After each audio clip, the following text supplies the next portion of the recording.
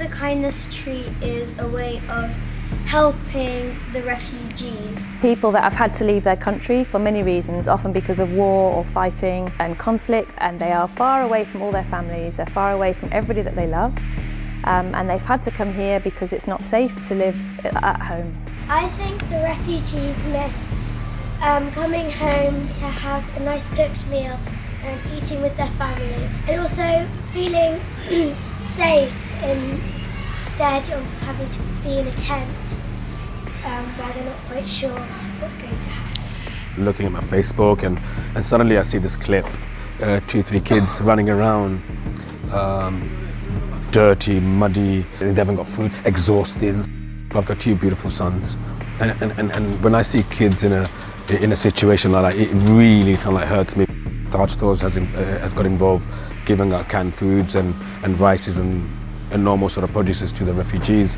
You know, please come and help the refugees who needs a lot of help. The things that we need the most are tinned kidney beans, tinned chickpeas, tinned tomatoes, tinned fruit and tinned fish.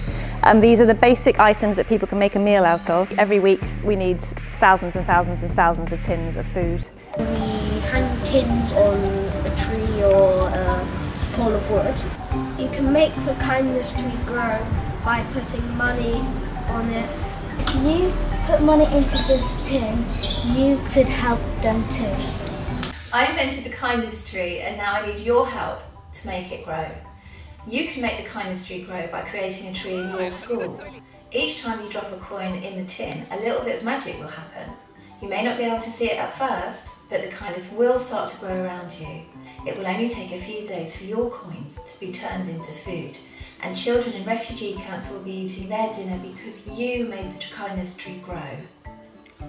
We make money grow on trees so we can